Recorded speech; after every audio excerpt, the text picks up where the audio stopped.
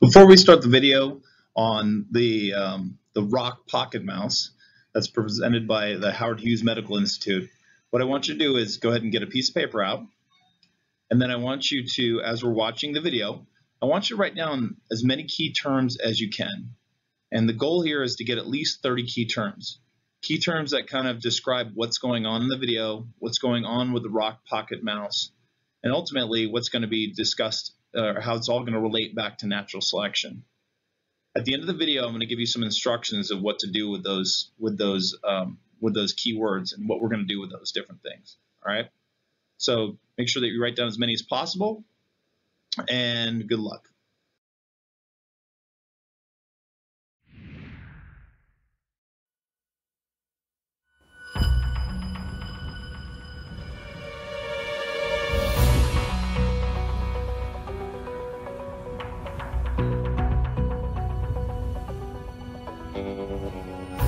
Across the American Southwest, golden deserts dotted by cacti and brush stretch for miles.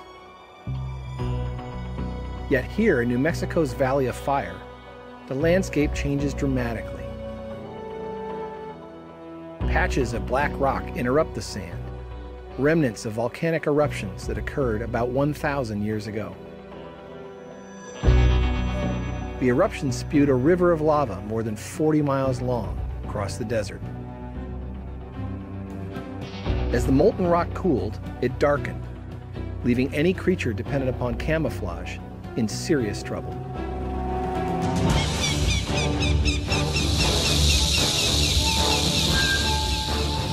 In the complex battle of life, one of the constant struggles is between seeing and not being seen, the evolutionary game of hide and seek. And we've come here to the Valley of Fire in New Mexico, a battlefield, to find one of the tiniest soldiers and what it can teach us about how evolution works. Okay, let's take a break. Your turn. I want you to think about the type of colors of mouse that there are, and which one would be more successful in this region.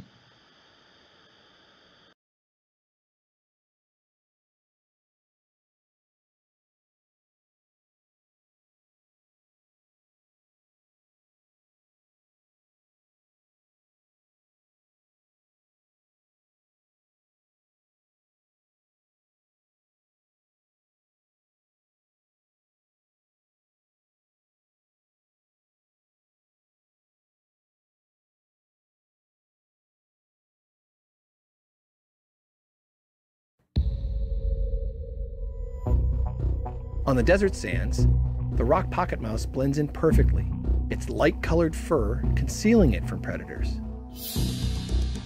But on dark lava, the same fur makes the mouse stand out, attracting the many creatures that see it as food.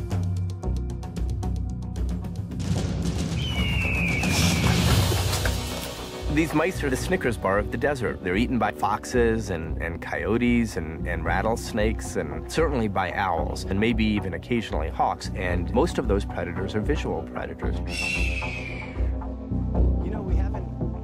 So what happened to the pocket mice that found themselves on this new terrain? When I accompany biologist Michael Nachman onto the lava, it doesn't take long to find out.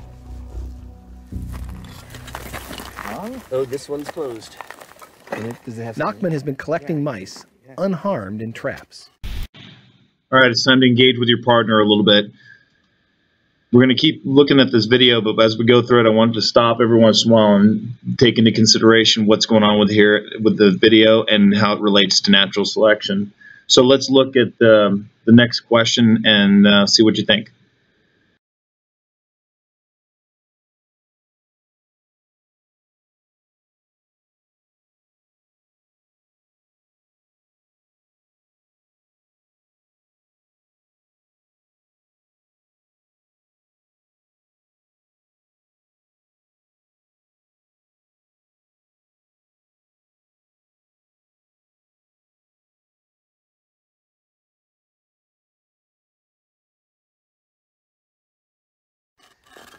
And it's a dark one. It is, yeah.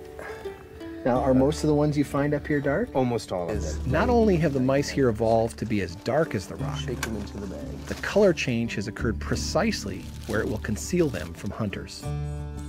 And a bit of a white underbelly, too. That's right. All of the dark ones here and on other lava flows have a white underbelly, and presumably there's no selection for dark on the belly because predators are coming from above. Left to themselves, the mice show no preference for light or dark rocks. It's the predators that have made the difference. The change in color over evolutionary time in the population is driven by predators weeding out the mice that don't match their background. But how did the dark mice arise in the first place? When a black mouse appears in a light population of mice, that is usually going to be due to a new mutation. And those are random and rare events. To fully understand the pocket mouse transformation, Nachman moves from the lava to the lab. He and his team extract DNA from light and dark mice taken from one desert region. The aim? To find one or more genetic mutations that cause dark coloration. A mutation is a change in the chemical letters that make up our genes. It's a copying error that may occur when our cells divide. Mutation seems to mean that something bad has happened. Well, mutations are neither good or bad. Whether they are favored or whether they are rejected or whether they're just neutral depends upon the conditions an organism finds itself. So for the pocket mouse, a mutation that caused the mouse to turn black, that is good if you're living on black rock. It's bad if you're living out in the sandy desert. The light mice are all on the bottom, here, here. Fur color is a trait controlled by many genes. To figure out how dark mice evolved, Nachman focuses on how these genes differ in dark and light mice. One by one, the genes prove identical, but at last, something does turn up. The difference between dark and light mice boils down to a difference of 4 chemical letters in a gene called MC1R. Because the gene controls the amount of dark pigment in a mouse's hair follicles, a mouse with these mutations grows dark fur, which gives it an advantage on a dark background. But still, that's one mouse. How would its dark fur spread to a whole population? This lava flow is about 1,000 years old. And so you might wonder, has there been enough time? It's only been 1,000 years. It's a very short period of time for a new mutation to come along and spread, and so that all of the mice on this lava flow are black, because really they all are. Indeed, such a rapid spread of a mutation may seem unlikely until you do the math.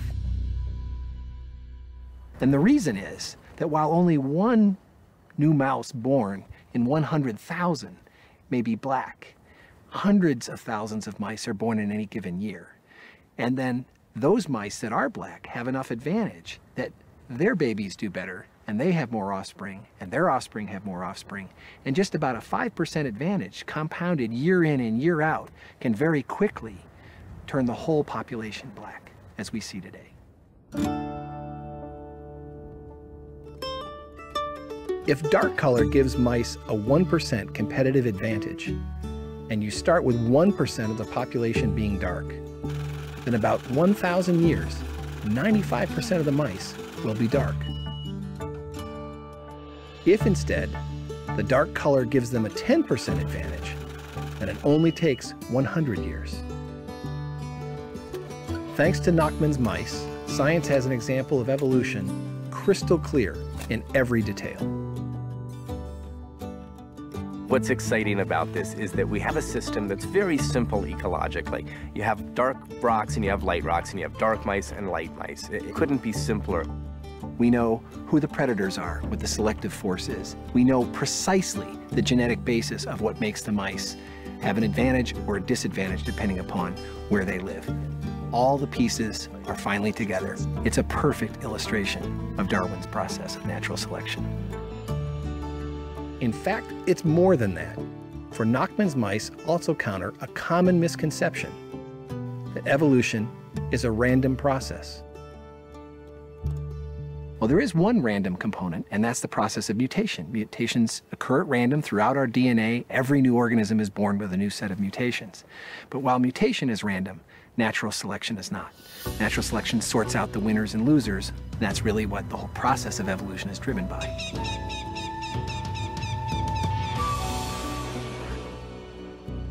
But if natural selection is not random, would it produce the same result under the same conditions? It does. And here's proof.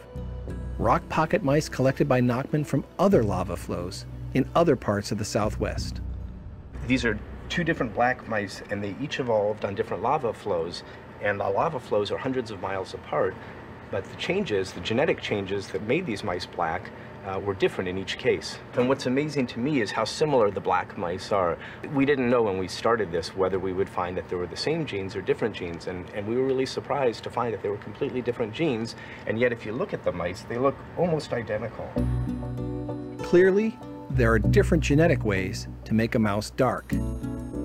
But once the beneficial mutations appear, natural selection, the non-random part of evolution, can, under very similar conditions, favor very similar adaptations. In effect, each of these lava flows is like rewinding the tape of life and allowing evolution to occur again and again. And in each case, we find the dark mice have evolved. The rock pocket mice show us that evolution can and does repeat itself, and why evolutionary change is never ending. As environments transform, so must the species that inhabit them, adapting and readapting in the great and complex battle of life.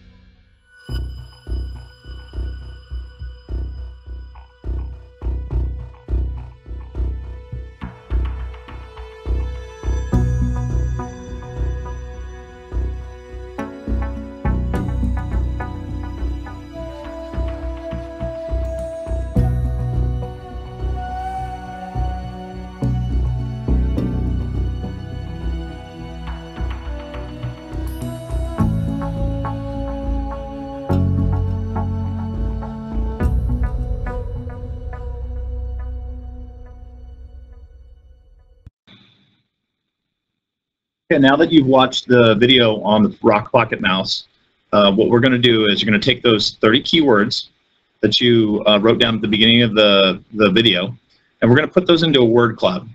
One of the easiest ways to do that, or one good site that you can use, is called Wordle. And what we're going to do, we're going to go to this Wordle. And what Wordle does is it creates word clouds. And word clouds will represent, and I'm sure you've seen them before, but they represent the key terms and key things that are being said in that you want to try and convey. So I'm going to click on Wordle, and then when you get there, there's going to be a text box. You're going to enter in those 30 or more words that you wrote down, those key terms that you had, and it's going to create a word cloud for you. Now, what I did is I already copied a piece of text from another activity I had about cell membranes. And what it's going to do is it's going to take all the transitions and other words that kind of jumble things up, and it's going to just pick out those key words, especially the words that are repeated more than once. And it'll do the same thing with you. And then what it does is it builds a word cloud around it. So I'm going to press go.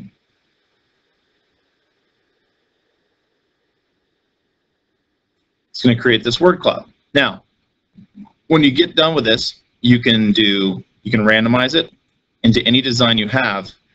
But the big idea is when you get done, you should have something where you see the big key words that represent what's going on here. For this one, the paragraph was about cell membranes. Cell membranes are going to be the biggest words that you see in there.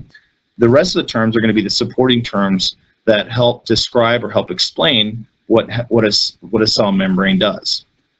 So when you get done, you put those in. You can print it out. You can save it if you like. I already saved one earlier. Or you can make it by hand on a piece of paper, keeping in mind the rules for what a word cloud does. You can have any design you like, many different types of fonts, many different types of patterns that are put in here. But when you get done, the biggest thing that I want you to do is explain how your word cloud represents what's going on with regard to natural selection and the Rockpocket mouse population. Okay. You have a bunch of words that are supporting what's going on with the natural selection. How does your word cloud represent what's going on with that? All right. Good luck.